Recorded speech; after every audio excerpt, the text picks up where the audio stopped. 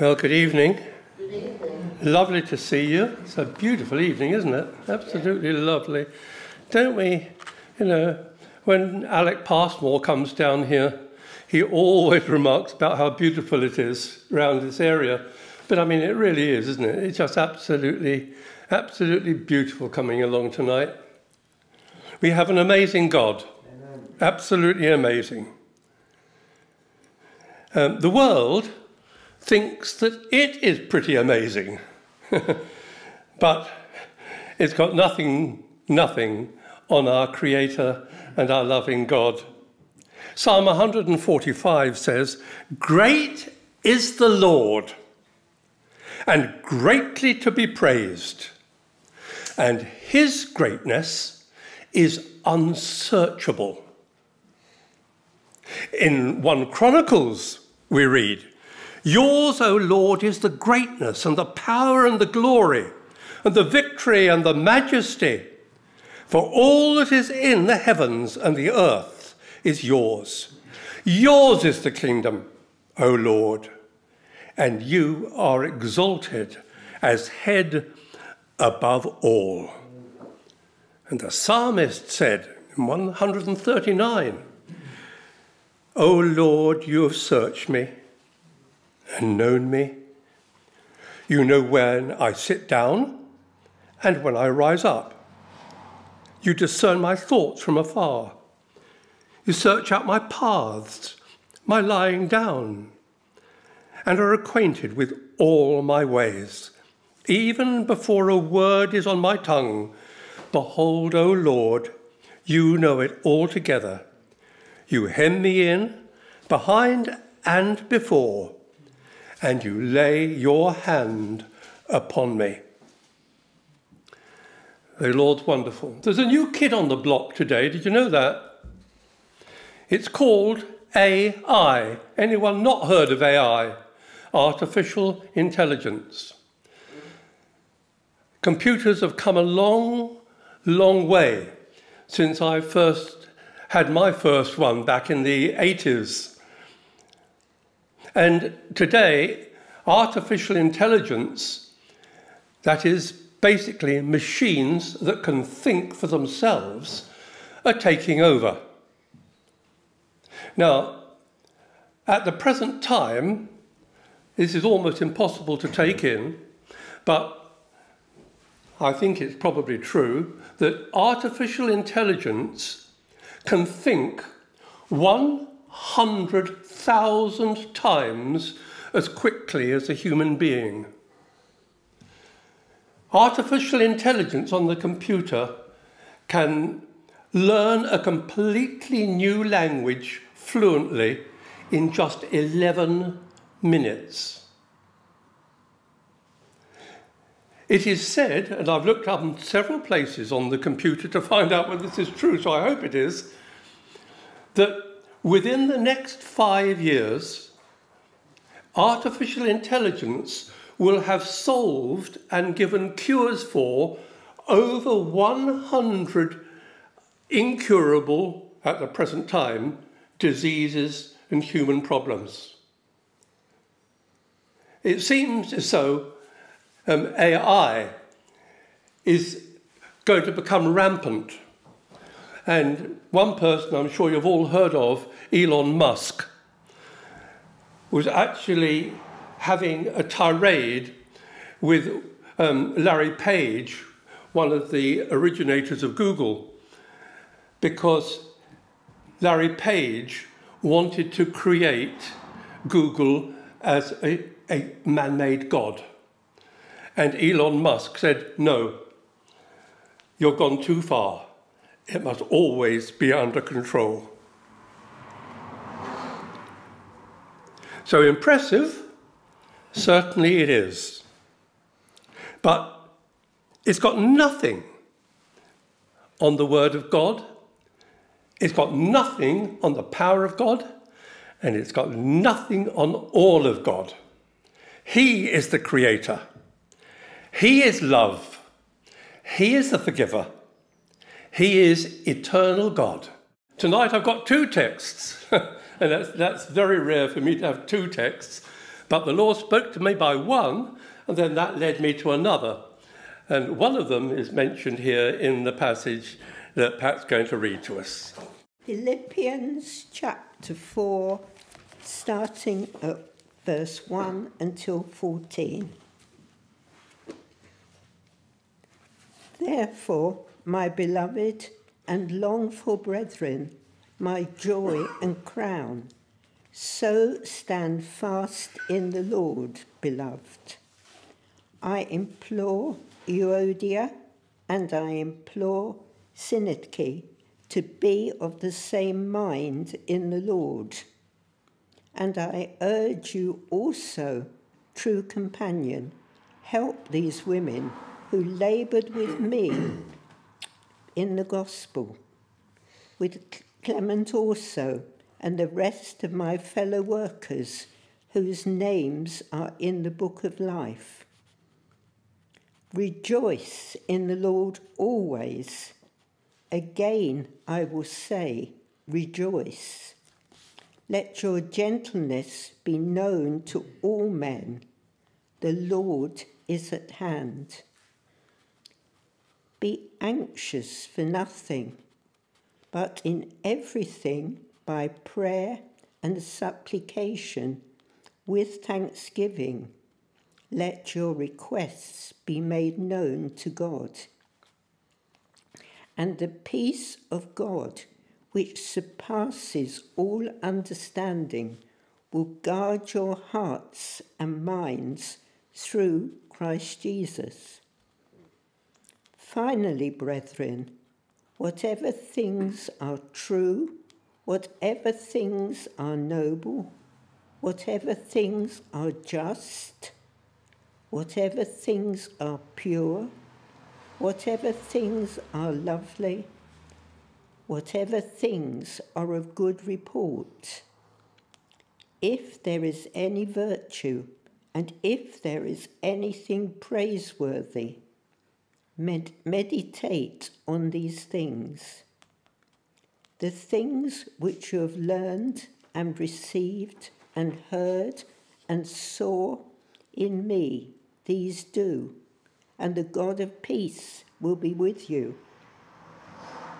But I rejoiced in the Lord greatly, that now at last your care for me has flourished again, though you surely did care, but you lacked opportunity. Not that I speak in regard to need, for I have learned in whatever state I am to be content. I know how to be abased, and I know how to abound. Everywhere and in all things I have learned both to be full and to be hungry, both to abound and to suffer need. I can do all things through Christ who strengthens me. Nevertheless, you have done well that you shared in my distress. John 14, verse 1. Do not let your hearts be troubled. Trust in God. Trust also in me. In my Father's house are many rooms. If it were not so, I would have told you. I'm going there to prepare a place for you. And if I go and prepare a place for you, I will come back and take you to be with me, that you also may be where I am. You know the way to the place where I'm going. Thomas said to him, Lord, we don't know where you are going, so how can we know the way? Jesus answered, I am the way, and the truth, and the life. No one comes to the Father except through me. I've already told you that I've got two texts for tonight. The first one comes from the passage that Pat read to us, and it's those lovely words of the apostles Rejoice in the Lord, always. I will say it again. Rejoice. And then my other text is found in John 14. That you may be where I am. That you may be where I am. You're probably wondering how those two are connected. Well, I'll try and explain that as well. The first thing is this, that I don't know how you are feeling tonight. I've no idea what burdens anyone is carrying. I don't know about your situation in life. Everything might be all hunky-dory and beautiful and wonderful, and you're absolutely itching for tomorrow to be here, full of peace and anticipation and joy in what tomorrow will bring. But I want you to remember this, if nothing else tonight, that when the Apostle Paul wrote those words in Philippians, what we call chapter 4, about rejoicing in the Lord, he was in chains. He was in prison. He didn't know whether the next few days were going to bring him death or release. He didn't know when he would be let free if he was going to be released. And it could be that he might even meet his Maker in the very next few hours, put to death by that Christian-hating Emperor Nero. And yet he said, rejoice in the Lord. I say it again. Rejoice. Now, I must tell you this, I haven't heard many messages about joy or rejoicing in the Lord. Perhaps, you see, we just take it for granted. Perhaps, on the other hand, it's because we haven't got very much to be joyful about. Or at least we think we haven't. I don't know. But let me first tell you now how I came upon this double text. It's months ago now that I was asked whether I would take a funeral service for a gentleman who had died, who came from a non-Christian family. Now, if you'd spoken to them, they would have probably said, oh, yes, we are Christians. But there was absolutely no evidence of that in their lives. They certainly didn't attend any place of worship, as far as I knew, in any of the years that they'd been married. Before the funeral, the widow and one of her sons came to see me to go through the service, and they'd already, being an intelligent family, pretty well got it planned, what they wanted. But I was down in the dumps about it. I felt pretty glum. Oh yes, I could preach the gospel, but how could I relate it to them in their circumstances? I've never liked taking the funerals of those who don't know the Lord Jesus. Well, I've never liked taking any funerals really, but you know what I mean. But then the son said, oh, and Mr. Kempson, during the service, could we have the reading from John chapter 14, verses 1 to 6? And suddenly my heart was lifted. I said to myself, yes, good, excellent. Now I really have got something to get my teeth into. Something that they want and something from which I can preach the gospel at the service, which is, praise God, what happened.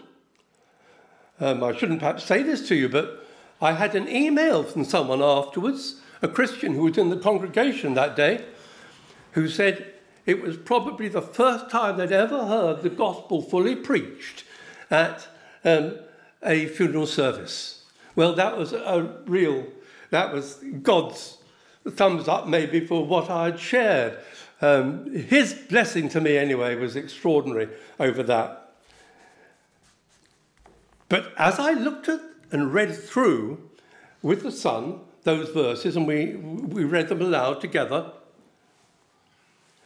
I just couldn't take my mind off those words of, I am going there to prepare a place for you, and if I go and prepare a place for you, I will come back and take you to be with me, so that you also may be where I am. The very thought just thrilled me. The Lord actually wants me, not just the disciples, but all of us, to be with him in glory, in heaven. It's a terrific thought. He actually wants it. Jesus said, God gave his only son that everyone who believes in him will not perish, but have eternal life. So it is for me. It is for you. Even if we've got very little knowledge, the dying thief on the cross, well, he only knew 3 or 4 things. I don't know how much he'd heard of Jesus before he was put on the cross, but there was the dying thief on the cross, and there's one thing he knew, was that Jesus was a king, and that Jesus had a kingdom. Second, he knew that Jesus was suffering unfairly. Of course, he had said it himself to the other thief. We're suffering justly for our crimes, but not him, the man in the middle. And then he knew somehow that Jesus was going to rise again from the dead and go to his kingdom. Otherwise, what he said next is nonsense. Because the next thing he said was this: Lord, remember me when you come into your kingdom. And Jesus' reply was, this day, you will be with me in paradise. Isn't that marvellous? Absolutely marvellous. And the more I thought about those words, that he wants us to be with him, it really then began to dawn on me. It's so important that we will be with him, of course. Do you remember when the disciples came back from their mission, when they went out 2 by 2? And they came back absolutely triumphant, full of everything. Why, even the demons are subject to us, he said to Jesus. And Jesus said to them, well, you know the answer already, rejoice not that the demons are subject to you, but rather rejoice in this, that your names are written in heaven. Praise God tonight that if we accepted Jesus, even with the simplicity of the thief on the cross, we are going to have that inexpressible joy of one day seeing the Lord Jesus face to face and knowing him for eternity. But why is it he loves us so much? And the answer, of course, is that Jesus is human. Yeah, he's a man. Born a real baby. Grew up in a family. Went out and preached as a man.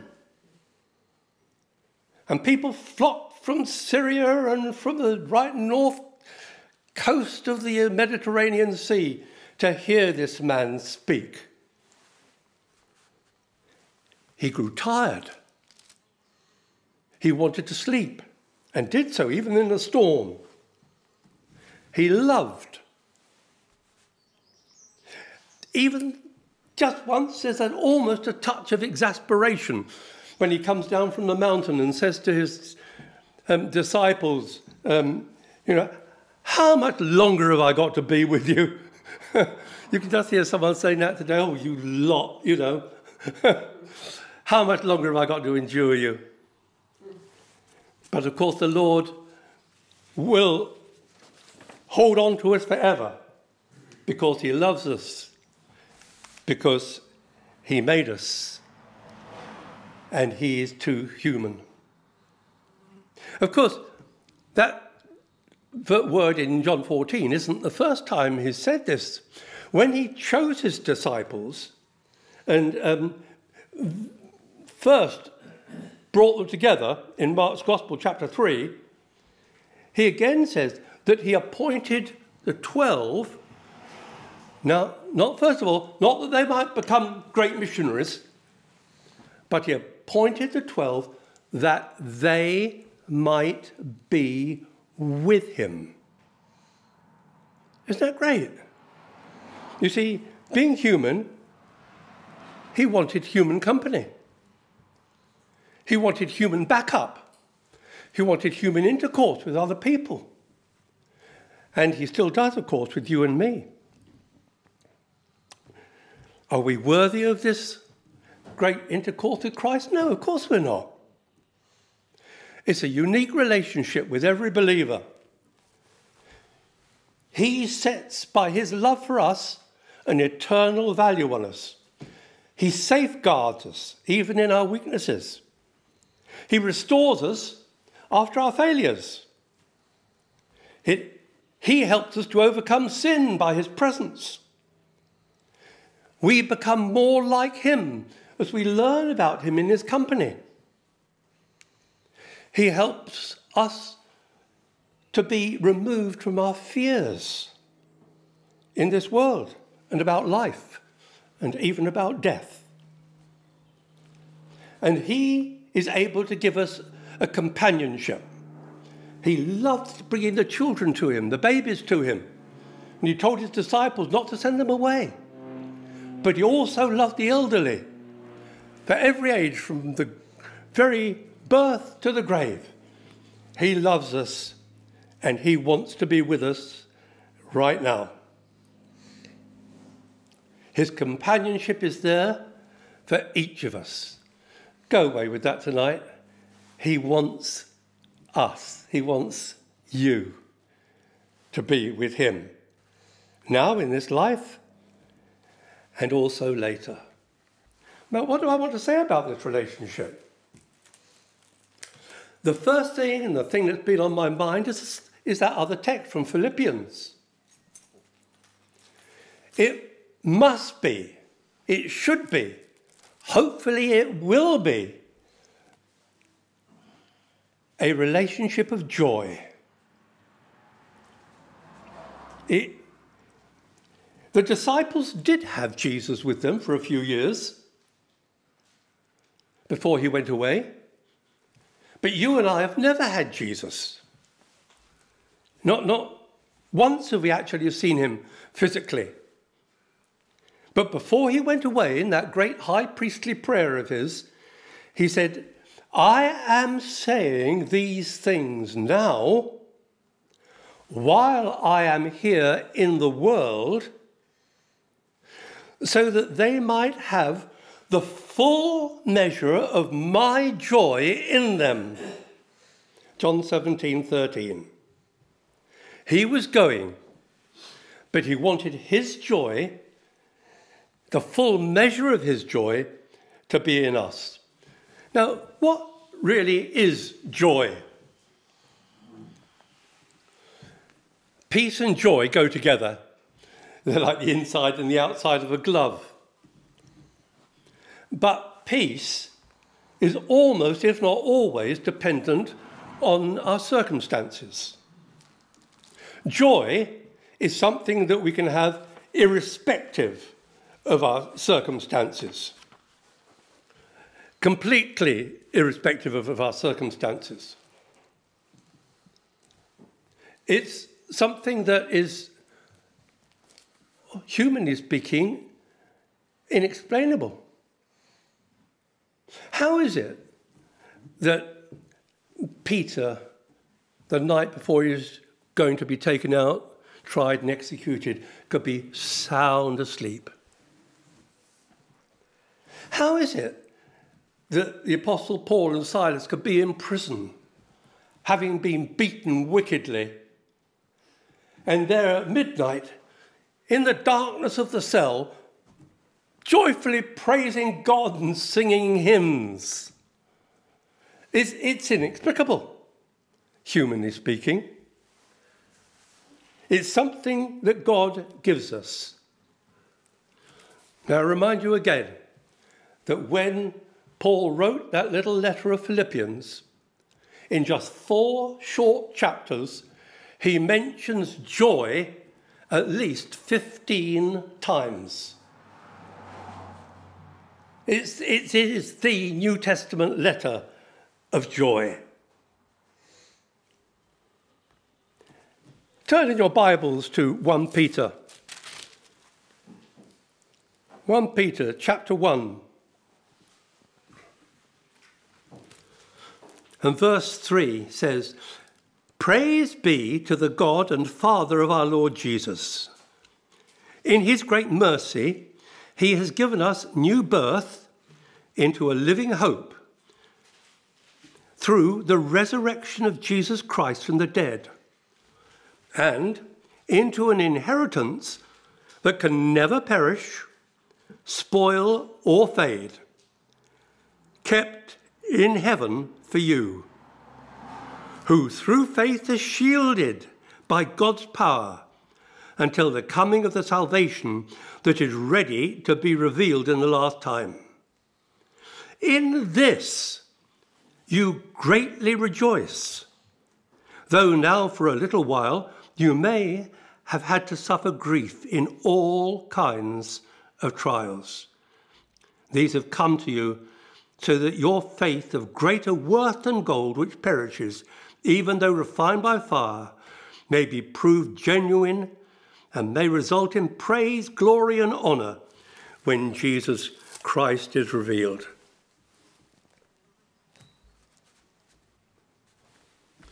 It's a joyful relationship then, despite the circumstances. A joyful relationship. Do you mind if I just mention my dear wife, Janet, for a moment? Don't think you need to take notes about it, Pat. I dearly love my wife, and we were married for over 54 years. We loved each other's company. If I had to go out somewhere without Janet, or where Janet was not, it was sometimes as if the room was almost empty. So important was Janet to me. We were so close, I've told you before this, that we could even think alike. We could be thinking the same thoughts, almost exactly the same thoughts. We've even been out to different towns and come back with exactly the same roll of wallpaper. Rather expensive wallpaper, I might add, which normally Janet wouldn't indulge in. But there we are. That is such a lovely, such a wonderful relationship to have. I still love her. I love her voice. I love her perceptions of things. And, of course, at every step, Janet shared my faith. She also was a lovely, lovely Christian. Well, what is our relationship like with Jesus? Can I ask you that? Am I being rude? Is yours a joyful relationship with Christ? I mean that, whatever the circumstances.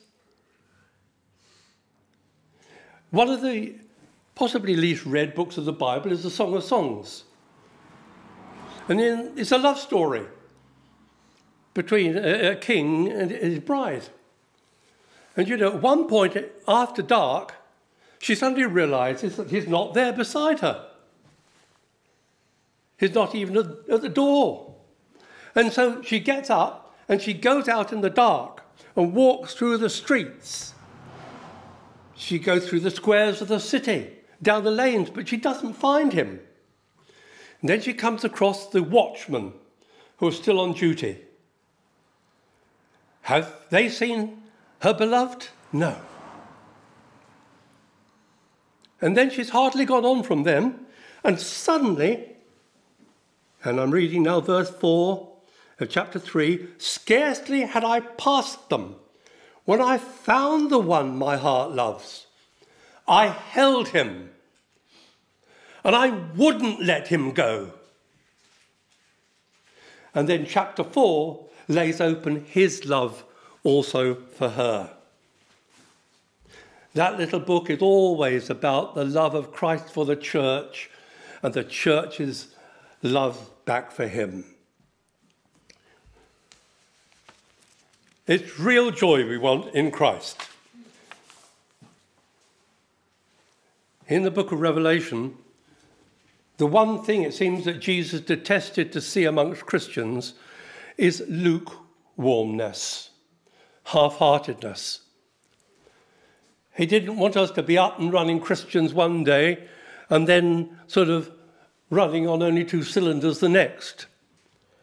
We may be, but we still need to have that joy in the relationship.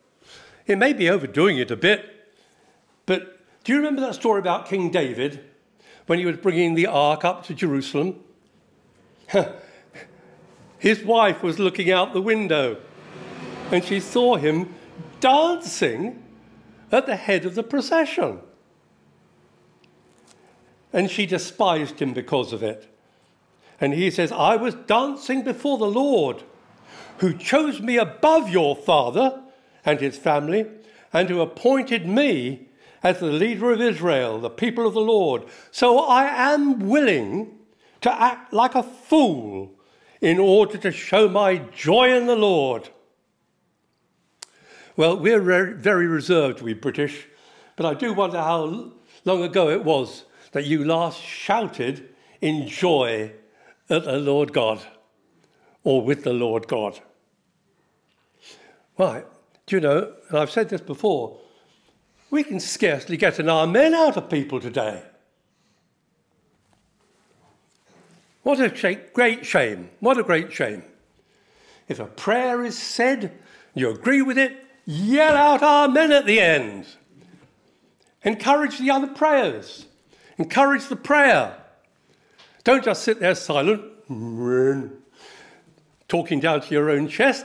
Praise the Lord and be open about it and open about your faith. In Psalm 32, David said, be glad in the Lord and rejoice, O righteous, and shout for him. Nehemiah looked upon it in a completely different way, didn't he? He said, the joy of the Lord is my strength. If he loses his joy in Christ, then his life began to go into tatters. This joy in the Lord is so important. Romans 12, be joyful, said Paul, in your hope.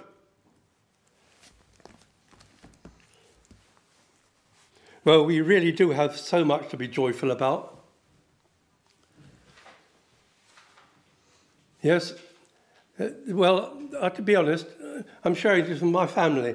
I've had a real beating over the last 6 months. A real beating. I'm not just talking about my hernia operation, although that wasn't very pleasant in the months leading up to it.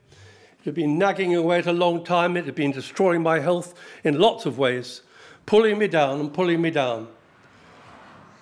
I'm still under the doctor for other things at the present moment.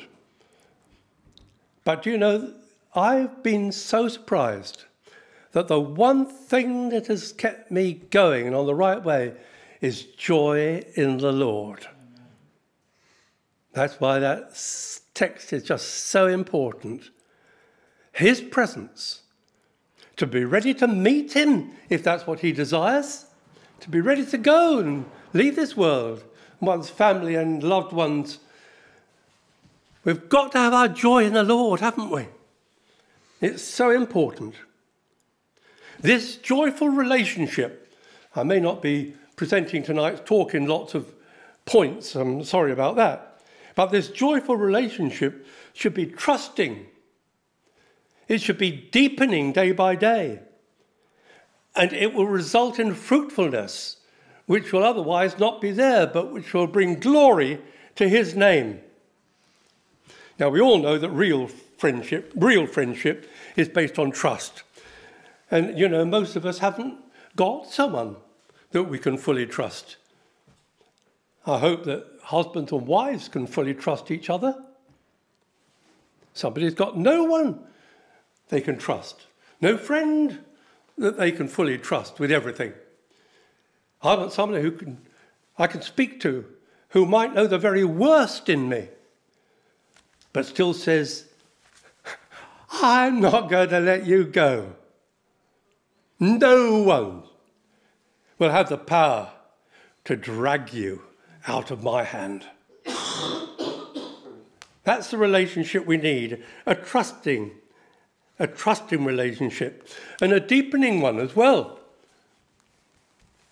I love that text in Ephesians, chapter 1, and in 17 and 18, where the Apostle Paul says this, I keep asking that the God of our Lord Jesus Christ, the glorious Father, may give you the spirit of wisdom and revelation so that you might know him better. The Lord loves us that much. He wants us to know him better. And hence why I read in Peter that all the discouragement of those trials and fears and things that we have, they're in order that we might know him better and our faith will be purified. Oh, how wonderful that is. A deepening relationship and friendship based on a mutual trust that is ever and ever growing. I will give them eternal life. They will never perish. No one, I repeat, no one can snatch them or grab them out of my hand.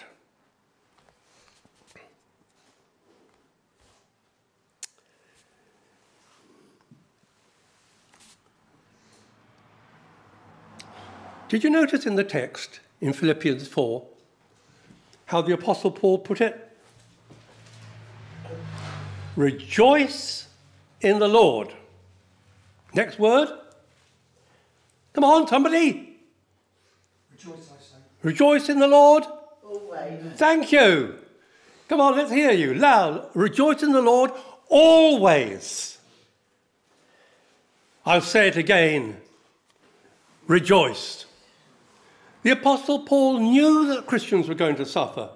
He had suffered probably more than any of them and would do by the end of his life. Always rejoice in the Lord, not just on the good days, but on all the days. I love Habakkuk. Do you know those verses in Habakkuk? In the last chapter, Habakkuk chapter 3, where he says this when he knows that God has just said that his nation is going to be invaded by a foreign power, it's going to be taken over, and it's going to be totally destroyed. The people are going to be carried away. And he said this to God, though the fig tree does not bud, and though there are no grapes on the vines, and though the olive crop fails and the fields produce no food, and though there are no sheep in the pen and no cattle in the stalls, yet I will rejoice in the Lord. I will be joyful in God my Saviour, the sovereign Lord. He is my strength. Well, I don't know how much some of you have suffered, a lot. I know some of you have suffered awfully, more than I can say. But I hope that today, as you sit here with me, that you've got the joy of the Lord in your heart. God is faithful, said the apostle to the Corinthian people, and he'll never let you be tempted beyond your ability, but will, with the temptation, also provide a way of escape that you may be able to bear it. I think that at least Peter knows that Andrea and I have a dog called Sika. It means deer, by the way, in Indian. And all deer out in India and that part of the world are called Sikas. And she's a darling. She really is. But she's got one deplorable habit. She lies down in the most dangerous places you could imagine. I mean, in the doorway of the kitchen or the back door, or all three doors in our place where they all three meet together and you're using 50 times a day, or halfway up the stairs. They'll suddenly be walking up the stairs and there's, whoop, ah, and your knee will come up and you're almost trodden on the dog. You know, Sika doesn't even twitch. Well, if she does, it's probably the end of a tail. It just goes wag, wag, wag. You know why, of course? You know that she knows that we would never, never intend to hurt her. It would never be our intention to tread on her. She knows that we love her. And she shows it sometimes by licking our faces. I only need to shave once every 3 days because of the way the dog licks me. She just loves us. And we love her. Oh, praise God that we can have that, not the licking part maybe, but have that trust and joy in the Lord Jesus tonight. And remember that it's never his intention to hurt us or to harm us in any way at all. Peter was going to fail Jesus, but Jesus prayed for him and he said, Peter, I prayed for you that your faith will not fail, will not fail.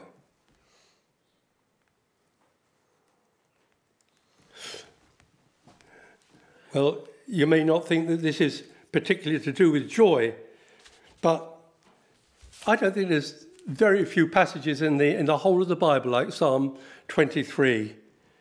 The Lord is my shepherd. I shall not want. He leads me. He restores my soul. He guides me. And even through the valley of the shadow of death, I'll fear no evil. For he is with me. And I will dwell in the house of the Lord forever. I'm coming to the end for tonight.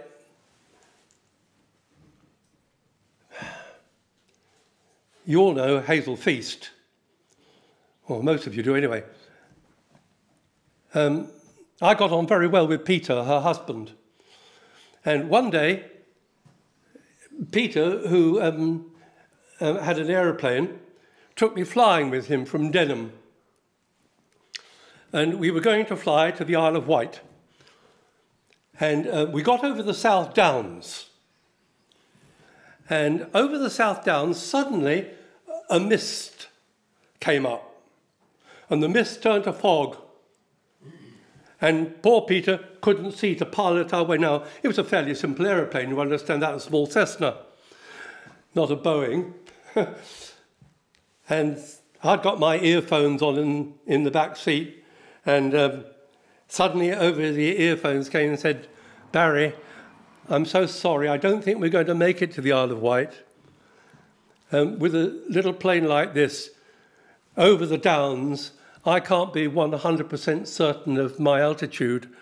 I'm afraid that we'll have to turn back, because the real important thing is not that we see the Isle of Wight, but that we get back to Denham and land safely at home. Brothers and sisters, that's exactly what the Lord is saying to us.